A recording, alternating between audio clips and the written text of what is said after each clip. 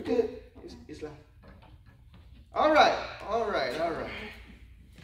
Thanks to my production team, we are good to go. And we're going to go ahead and get started. We're going to be in the book of Acts. Again, as last time we were together, we talked about the Troublemakers. And we're still going to be on this series about Troublemakers in the book of Acts. We're going to be in Acts chapter 18. However, I want you guys to go over, first of all, to chapter 3 of the Gospel of John first, and then we're going to go over to Acts 18, because that's where we're going to draw most of our material from, or most of our teaching from in Acts chapter 18. But the subtopic for Troublemakers today is the tornadoes of change, or simply the tornadoes. And so, but we're going to draw, you see where we're coming from in the Gospel of John. First of all, in chapter 3, starting at verse 3. Let me know when you got that, and we're going to go on, okay? Father, we thank you, we bless you. Do what you're going to do. We're just grateful to participate with you in this moment. In Jesus' name, amen. Amen. Okay, the Gospel of John, chapter 3, starting at verse 3, and I'm just going to read 3 through 8. We're all familiar with this. It says, Jesus answered and said to him, talking about Nicodemus, "Truly, truly, I say to you, unless one is born again, he cannot see the kingdom of God."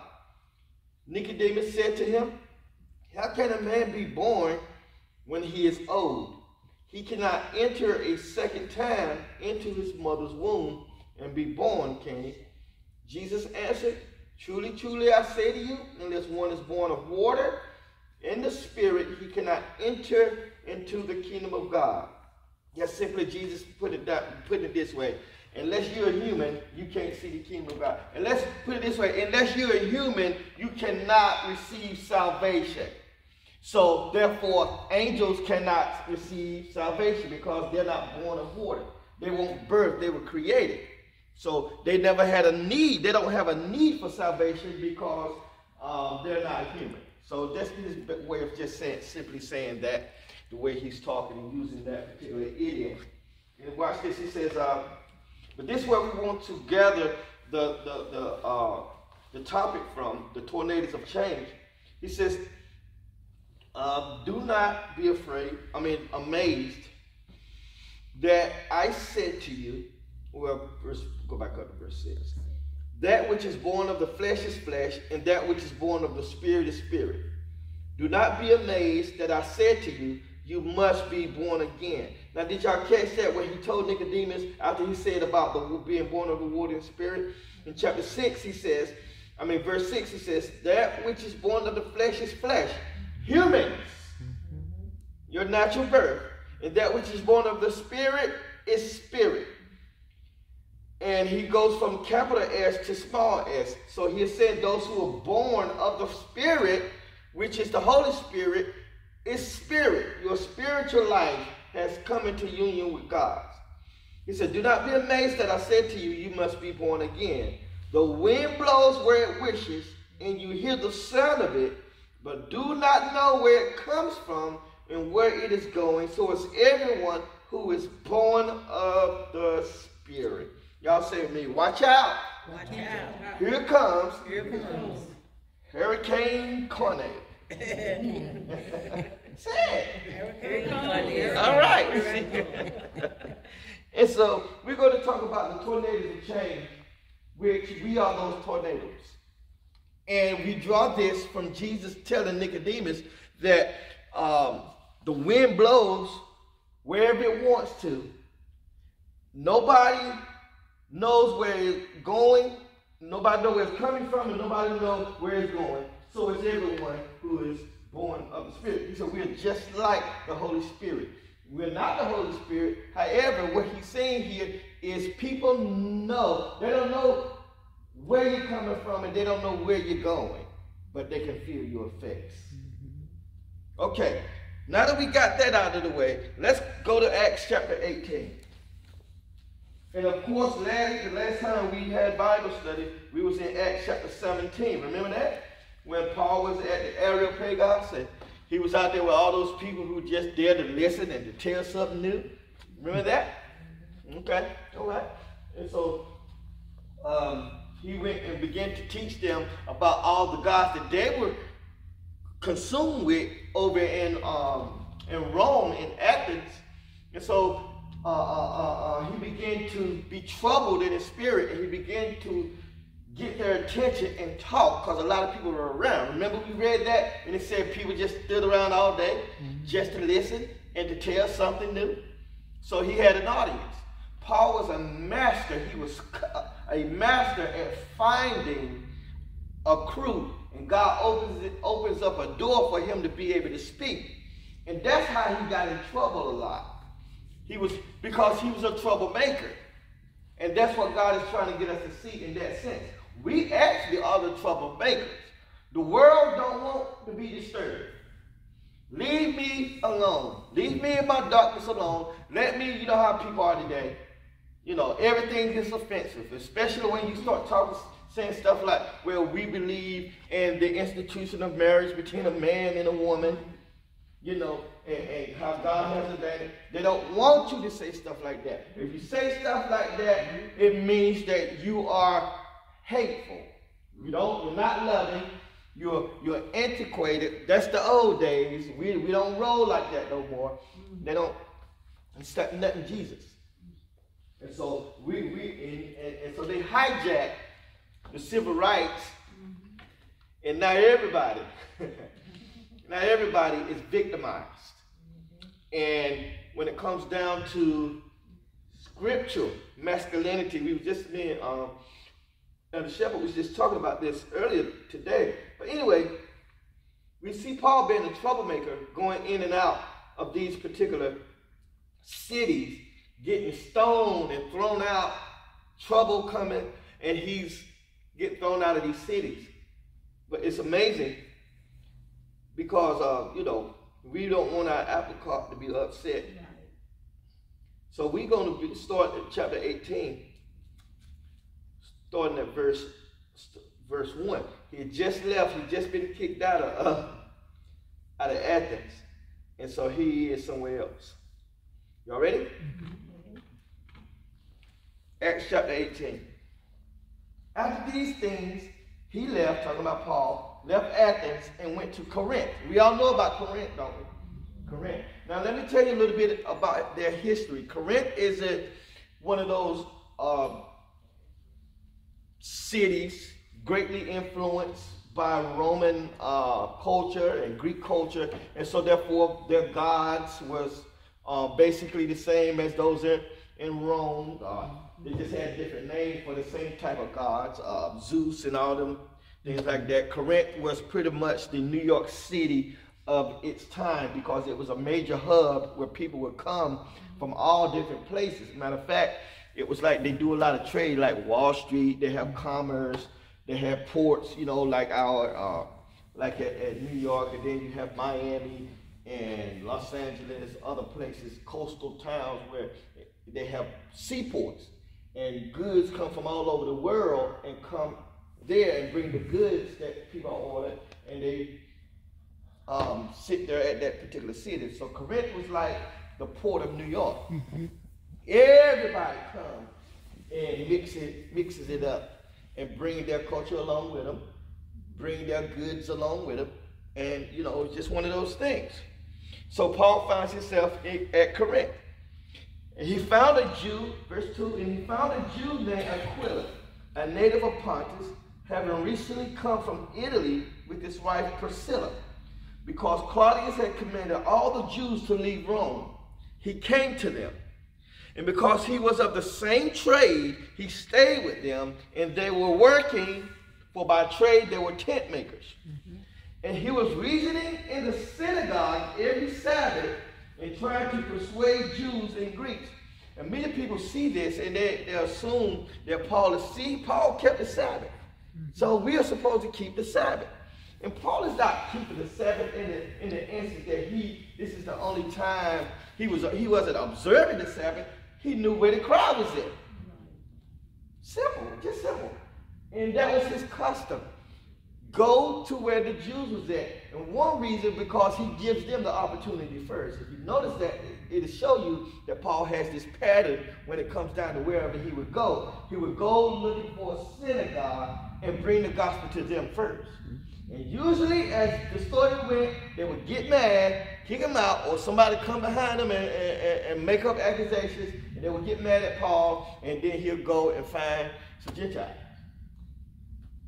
It's amazing how God works. But anyway, this is the story. And verse 4 again. And he was, we're in Acts chapter 18. And he said, and he was reasoning in the synagogue every Sabbath and trying to persuade Jews and Greeks. But when Silas and Timothy came down from Macedonia, watch this, Paul began devoting himself completely to the word, solemnly testifying to the Jews that Jesus was the Christ. Now, I wondered, why did Luke insert this particular comment here? Because it starts in verse 4, it said, and he was reasoning in the synagogue every Sabbath, trying to persuade them. Then it says in verse 5, but when Silas and Timothy came down from Macedonia, he began devoting himself completely to the word. So what is he saying here? That's interesting to me. He starts off reasoning, and now he's devoting himself to the word completely. So what we gather here is that when Silas and Timothy came down from Macedonia, Paul let them take over a certain part of this particular ministry in the synagogue. And it's not that he didn't go no more, he just let them take over that, and he devoted himself to the word of God. And this don't mean he didn't have a Bible like you hold it in your hand, elders. He didn't have a Bible. That's not what he's talking about. Of course, he's talking about the validity of Scripture. He did have the the Septuagint, or the Old Testament canon of Scripture, which they could use. We'll see that how they use that. But nevertheless, what it's saying here is that he had more time to spend in fellowship with God and how to preach the gospel whenever he did, because he's not the only one. He was in synagogue, so there were priests and there were rabbis there that he had to contend with. So now that he got help coming alongside him, no man can do it all, can he? No one man can do it all. Whenever you see one man trying to do it all in a church, just keep your antennas up. Controlling. They can become very cultic real quick. Start telling you stuff like, no, you can't go on vacation this week. Gene Watts, you and that brother back there, y'all get married. You have no say so in it. Whether you want to or not. Do it. And people do it now. You next.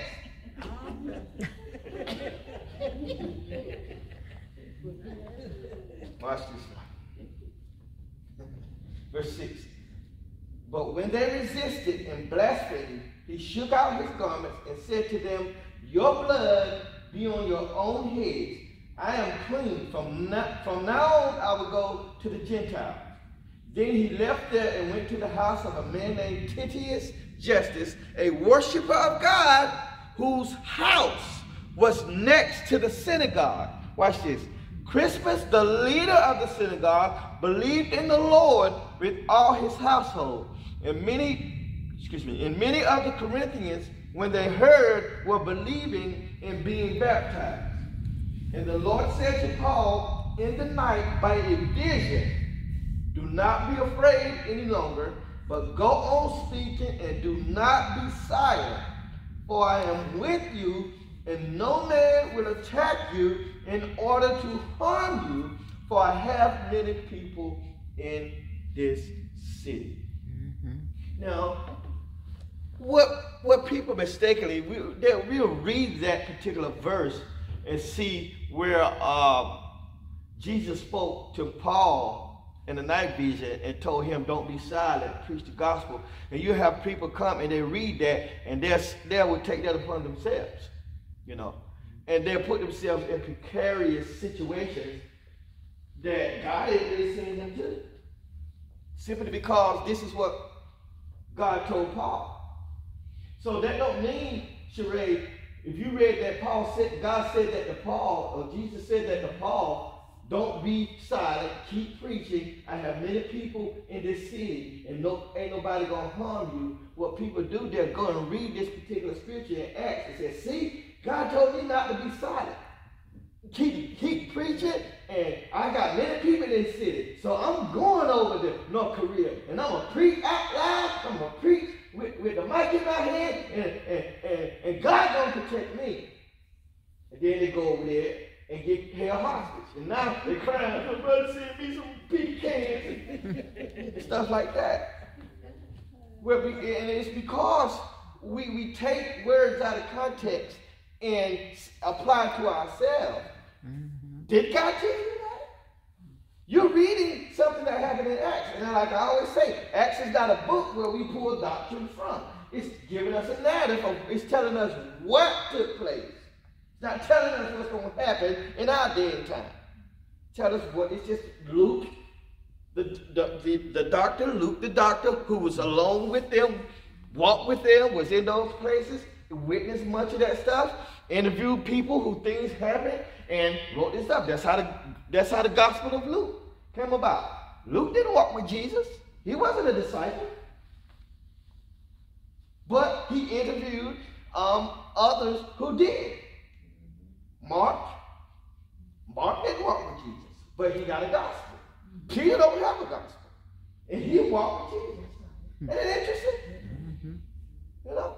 But nevertheless, Paul interviewed Peter. You know, Paul didn't walk with Jesus. Right. He had an encounter with Jesus, but he didn't walk. I wonder where he was. He was alive during Jesus' day. I just wonder where he was when all that stuff was going on. That's interesting.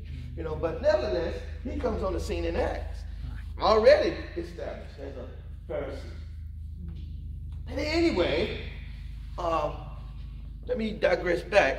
So, like I was saying, when Jesus tells Paul to keep on preaching, don't be silent, ain't nobody gonna harm you.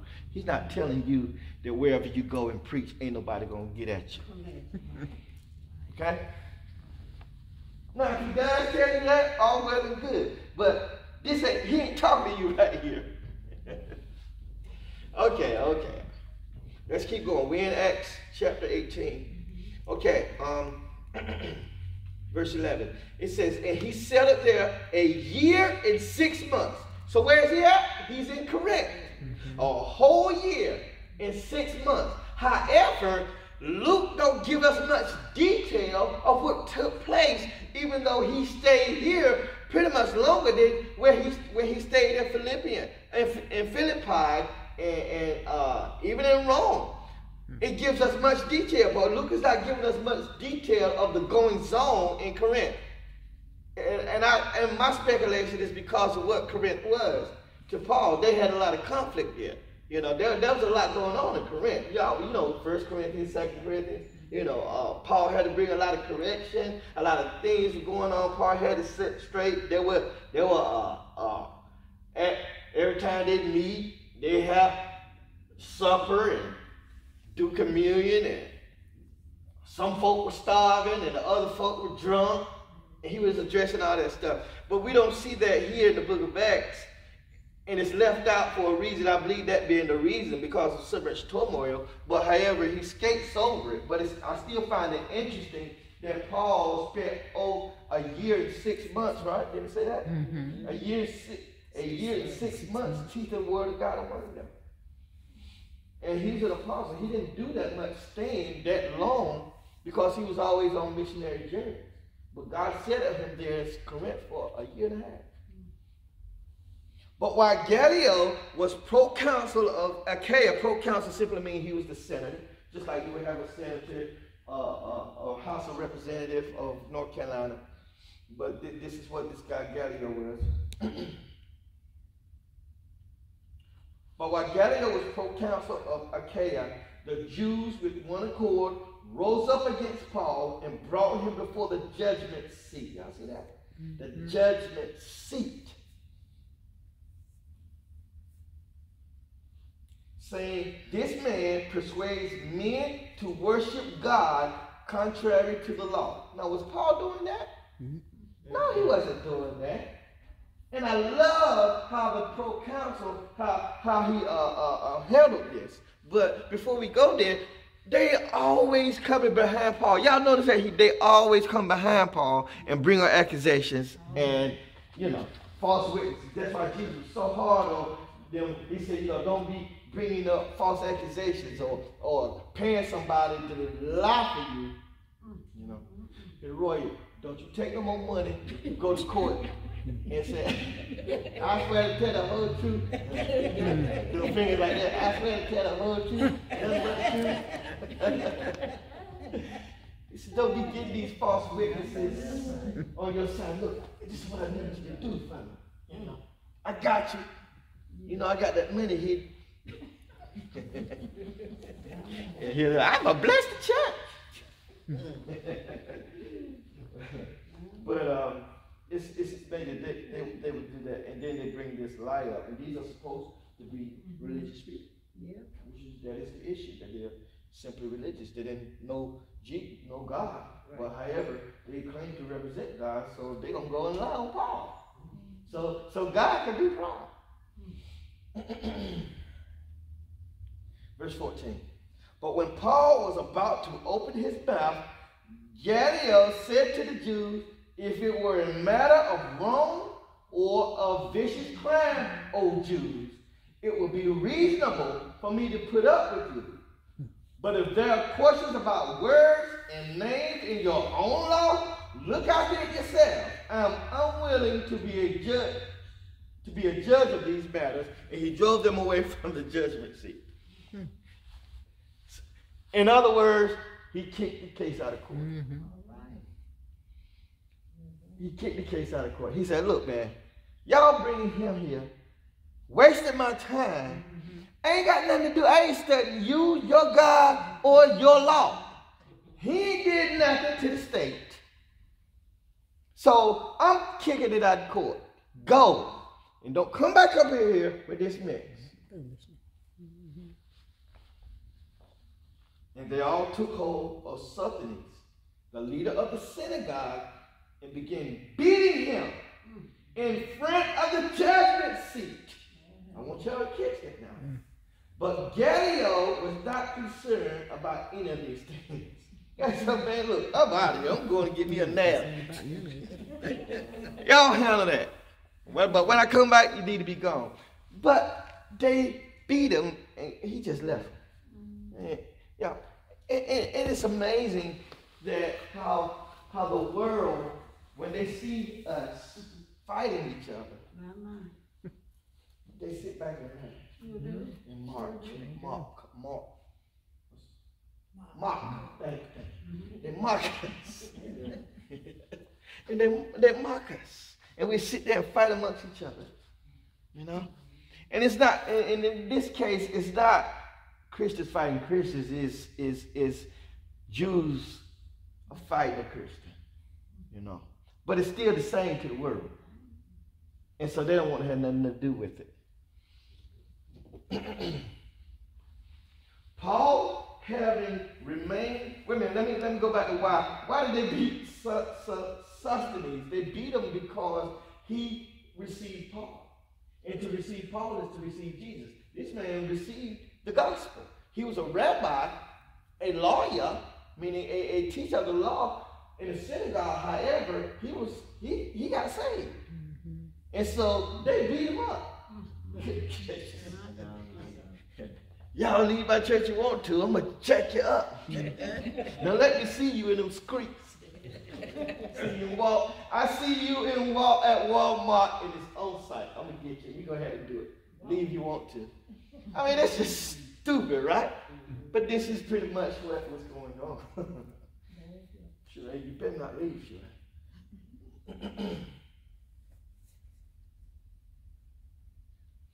Paul, having remained many days longer, took leave of the brethren and put out to sea for Syria. And with him were Priscilla and Aquila. In Cenchrea, he had his hair cut, for he was keeping a vow. They came to Ephesus, and he left them there. Now he himself entered the synagogue. See that here again. He Paul up to his same things that he always do when he goes to different cities and different seaports, and reasoned with the Jews in the synagogue. And reason with the Jews. When they asked him to stay for a longer time, he did not consent, but taking leave of them and saying, I will return to you again if God's will. He set sail from Ephesus. Now this kind of reminds me, just briefly, somebody wanted me to do something. And so when I considered the situation, and it was dealing with ministry, nothing at all wrong with that. However, the circumstances by which they wanted me to do that, I couldn't do it. I couldn't do it at the time. And so just because you get an invite don't mean you got to go. That's right. You know?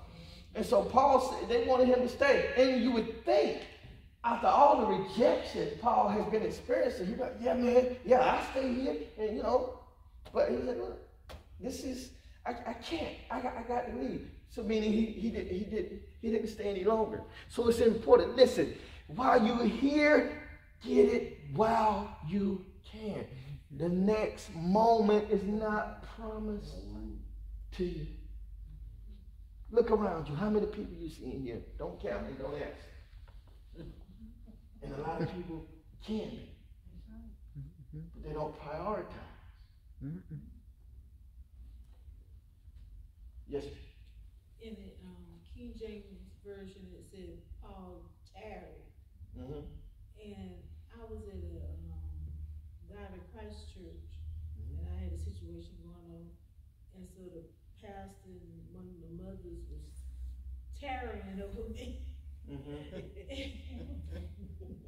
You would tarry that they tarried, huh? Yeah, and after a while they were like, let her up. Right. Yeah, let her up. That demon too strong. So, and go ahead. what does that mean, to tarry? Well, it actually comes from a term where I wanted to get it right to give you the correct history of it. It all means that, like, remember when Jesus told the disciples when he left, he said, go, he said, y'all remain here in Jerusalem and wait for the promise. And that's what tarrying means, to wait. And so of course we know in Acts when it tells about when they were all gathered together, we all say they were in the upper room, but they were not in the upper room when the Holy Spirit fell on them. They were out in the street. They were out at a place where they were actually out in a court of prayer. I forgot what that place was called. However, and that's when the Holy Spirit came, and everybody saw and witnessed what happened, And but that's where they lived, and it says it was over 100 of them who was waiting. The Holy Spirit, when he came, fell on them. So over 100 people can't fit in no upper room, because of course these was compact buildings. You know what I mean? But anyway, back to the question, that's where they get it from. And so they figured, well, if we tarry, the Holy Spirit will come and own you, because for some reason they were thinking because of the situation you had going on, you didn't have the Holy Spirit, so you needed the Holy Spirit. That's the only thing I could gather from that, by them saying that they were tarrying on you, but which is, for lack of a better term, ignorance.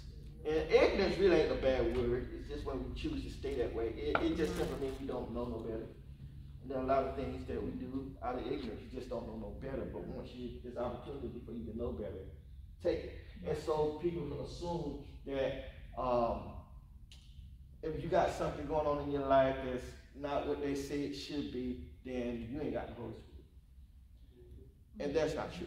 And you have y'all remember those tarrying services? Y'all had a fast for, what, 135 days?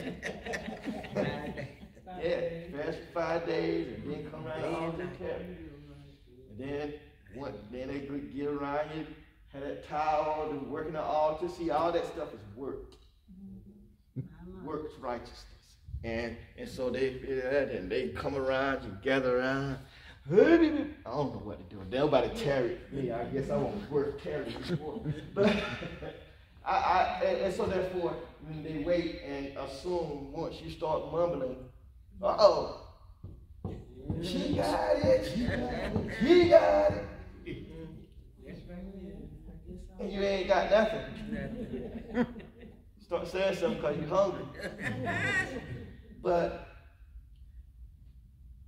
I am mocking that because people still believe that, and it's not so. Because Scripture tells us that once we receive salvation, that is received in the Holy Spirit. And this is another thing where people get twisted in the book of Acts. Those situations like when it said, and they were filled with the Holy Spirit, and they figured that they were tarrying. They were already saved, but they weren't filled yet. So that's our problem. We saved, but we ain't filled yet because we ain't speaking in tongues. The Bible never tells us that. Never tells us that the evidence of your salvation is speaking in tongues. Now, in fact, everywhere in the Bible when it speaks of tongues, it's translated lots of languages, speaking languages.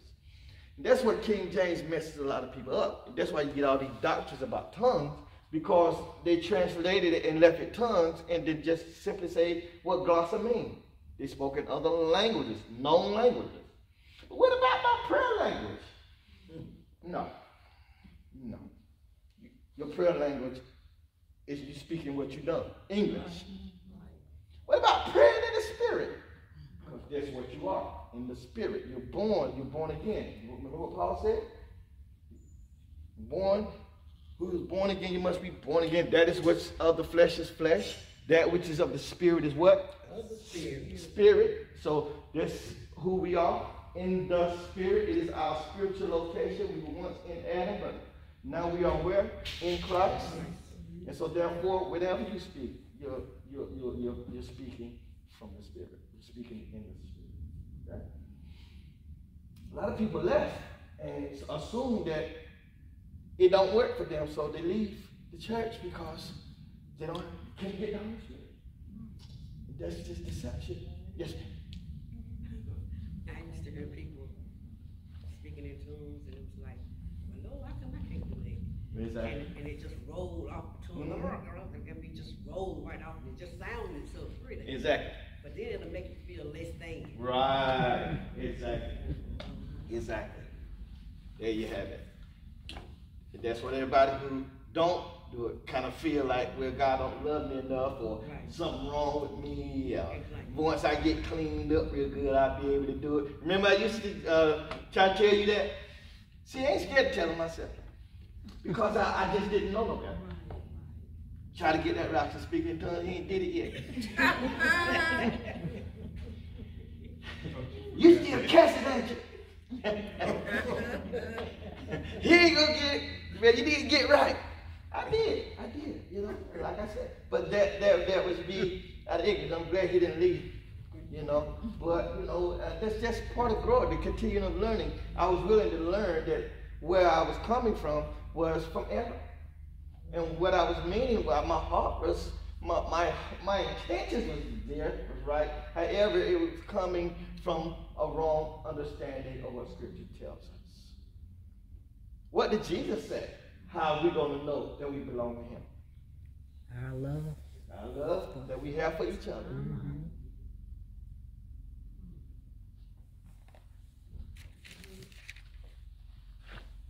So did I answer both of you? Oh, you didn't answer because you made a comment. I'm sorry. But that's what tarrying means, to wait, and they get it from because Jesus told the disciples, go wait. Ephesians tells us that once we receive salvation, it tells us that we are sealed with the Holy Spirit of promise. And then you hear people teach this. They say, yeah, that's for salvation, but you need the second blessing. And there's no such thing as a second blessing.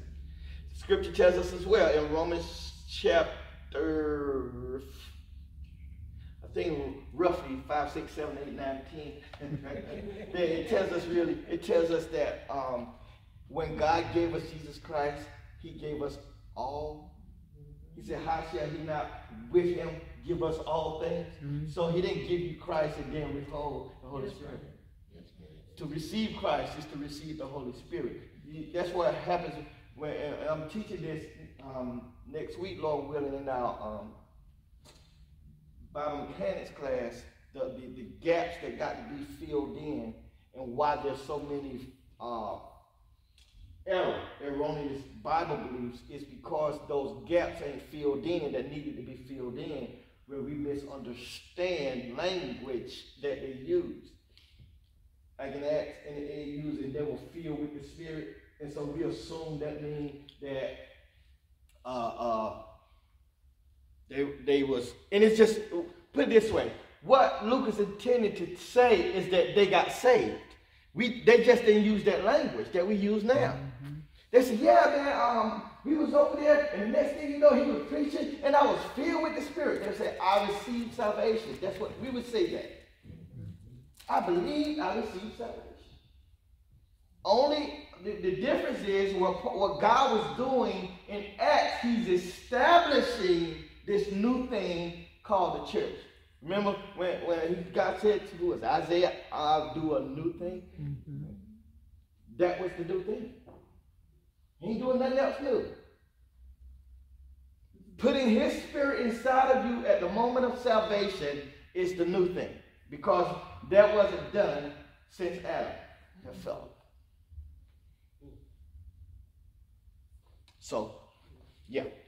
And like I said, those language gaps contribute to our erroneous interpretation of Scripture, because we just don't see it the same way, and we assume it means something because there's a language gap there. Verse 19, Acts 18, verse 19. They came to Ephesus, and he left them there. Now he himself entered the synagogue and reasoned with the Jews. When they asked him to stay for a longer time, he did not consent, but taking leave of them and saying, I will return to you again if God's will. He set sail from Ephesus. When he had landed at Caesarea or Caesarea, he went up and greeted the church and went down to Antioch. And having spent time there, he left and passed successfully through the Galatian region in Phrygia, strengthening all the disciples. Now a Jew named Apollos, an Alexandrian by birth, y'all know what that means? He was African. Alexandria is ancient Egypt. Well, not ancient, well, Egypt, which is in Africa. Now a Jew named Apollos, an Alexandria by birth, an eloquent man, came to Ephesus, and he was mighty in the scriptures. See that? Watch this. I'm going to say that again. Now a Jew named Apollos, an Alexandrian by birth. See, he was a Jew, but his nationality was African. Mm-hmm. That don't mean he was a black man. It just means he was a Jew whose nationality was Alexandrian by birth. Mm-hmm. So that's explaining two different things. It's explaining a race and a nationality. Okay? So if Sheree was, I can't use you this time because you might be getting tired of me using you. So let me use Miss Bryant.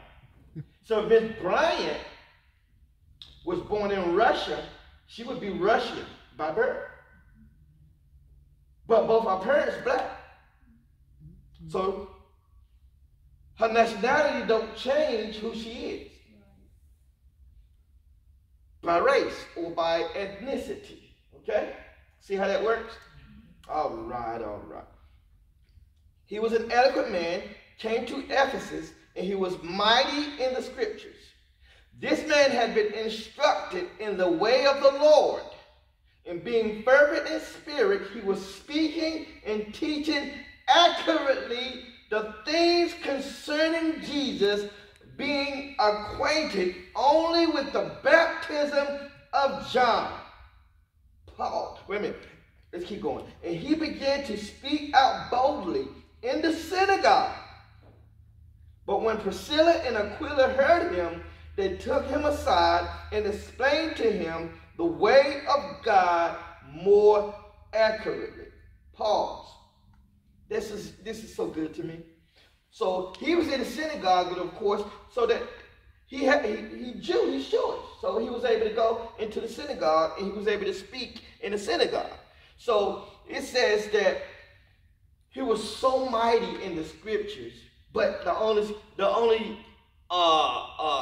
gospel he know, he didn't really know the gospel, but he knew about the baptism. He knew about John the Baptist's ministry.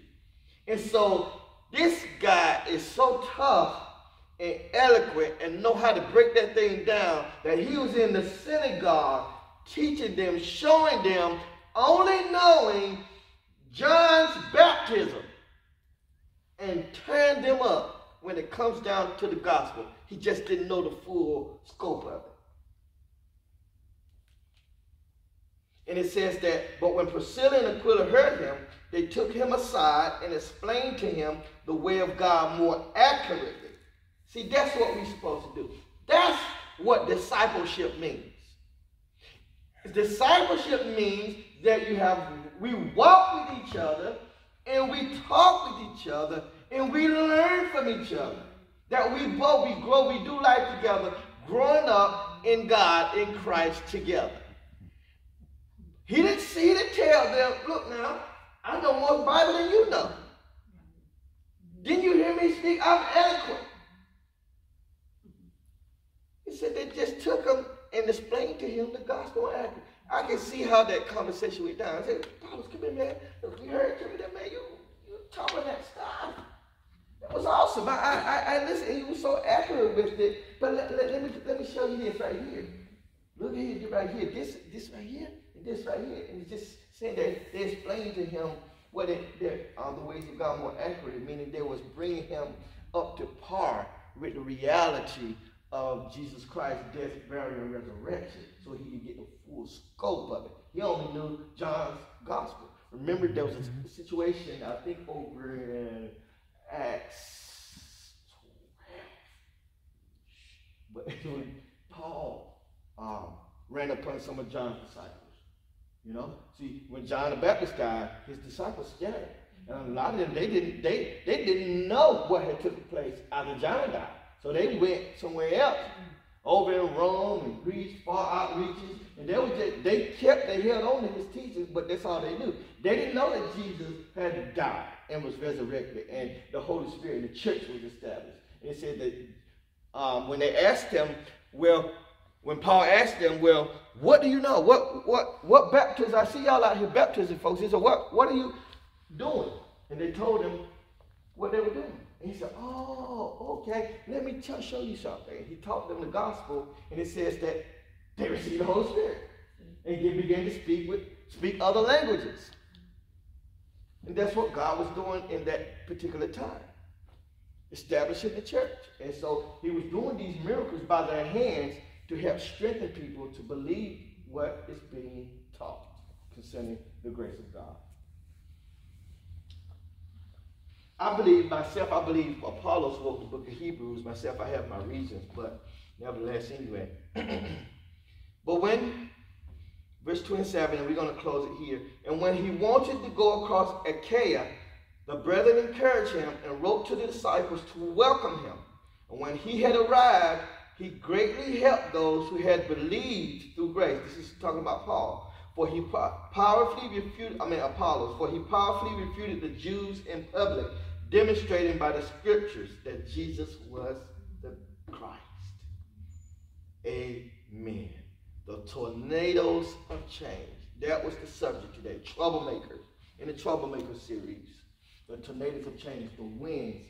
the winds of the Holy Spirit in each and every one of you is the potential for God to do what he's going to do in your life wherever you go.